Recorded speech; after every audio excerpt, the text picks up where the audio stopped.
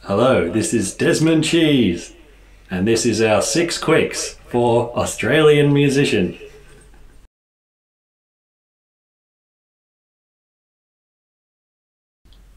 My first musical instrument was an MPC, I think. I was making beats on the computer before that, and then I bought a MPC 2000 XL. And my first instrument would have been an old Casio or a Yamaha keyboard, like a cheap plastic one, when I was 6 or 7, and I worked out that if you play the black keys in the right order, you play Wild Thing by Jimi Hendrix. It's pretty good.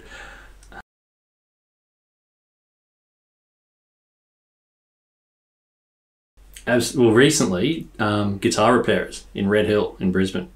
John at Guitar Repairers, legend, classic dude. If you're in Brizzy or near Brizzy, go check it out. Always good for a yarn.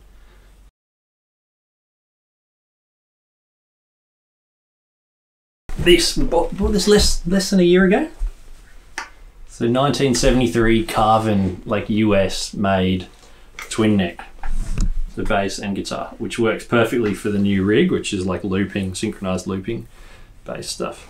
And we got John at the Guitar Repairers to refurbish it and put in these massive bass pickups. And he put the tremolo on as well. It's sick. Really, really epic. And heavy, very heavy. Yeah. And mine is the Octatrack over there. You can see maybe Electron. Swedish engineering. Octatrack Mark II. It's a 8-track sampler. It's crazy for mangling samples. It's really good.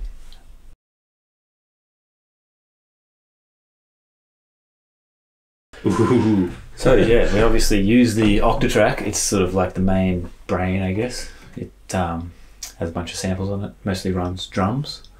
Like stems from the tracks. Stems from our recorded material. And that is the master clock for the rest of the rig, which is a live looping setup, mostly for Desmond guitar stuff. Yeah, which we spent, I don't know, it's been about a year and a half of putting it together, and now it's all in a flight case and it's schmick, but it's epic. It's behind us. So MIDI synchronized with a channel for the guitar, channel for the bass, and the looping Strymon Volante tape echo and a Muga Fuga cluster flux. Chorus pedal, analog chorus are all MIDI synchronized. So Cheese can get a beat going, I can get a bass line going, loop it, guitar's going, loop it. We can have keyboards on top. It's just all, and then you can just stand back. Delays and yeah. So you can let the sounds play, and then we can just play with the knobs. It's extremely fun. Yeah, it's sick.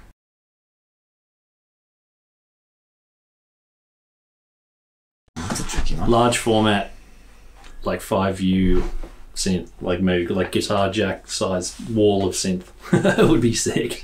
Yeah, definitely. For me, I don't know. There's not really a portable instrument. Like, it's by definition not a portable instrument, but that would be sick. Maybe a like, Moog one. Well, Moog one would be epic. Absolutely epic, but that's like, yeah, that or a cart. Like, you have to choose. Yeah, vintage synths like Rowan, that guy we play with, has a Juno. What is it, 60? 60, yeah. Just epic, just sounds, we've got a deep mind and it sounds okay, but the Juno just sounds better, just sounds amazing. So yeah, old stuff sounds good often. Like, yeah, I guess I've never had an SP, probably like an SP 404 at some point. Yeah, or Vermona DM1 Mark III. Oh yeah. Analog drums, I think we're going to get into some analog drum stuff, so big rack mount analog drums. We saw Nils Fram recently was rocking 2 of them on stage. Yeah. Epic. Yeah, just toys, never enough toys.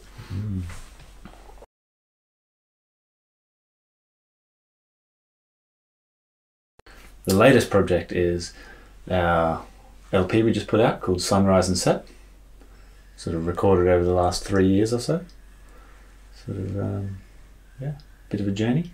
It's a sweet journey, yeah. It's a very, we love albums. Like, put it on, press play, keep doing what you're doing, chatting with friends, going for a walk, whatever, but just let it play. And it is a real journey. We're really brutal. Like if something wasn't great, just cut it, gone. So we're getting good feedback, and I absolutely love it. It's just a cool album, beginning to end. Yeah.